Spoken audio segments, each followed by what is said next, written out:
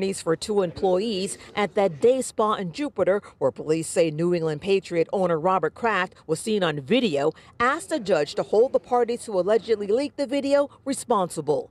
They say the Jupiter Police Department and the Palm Beach County State Attorney's Office had custody of that video. I mean, if it gets out, then it's leaked. But the threat of it being leaked was sufficient enough for us to be able to file this motion, be able to come to court and deal with what we thought were our concerns. But prosecutors say they did not leak anything.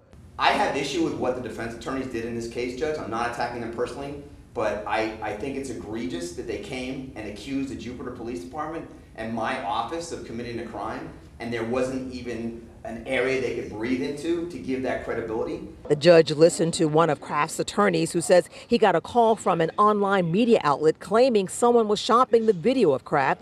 They described not tons of detail, but certain details that suggested to me that this was likely an actual video from, or a part of the actual video that I had seen.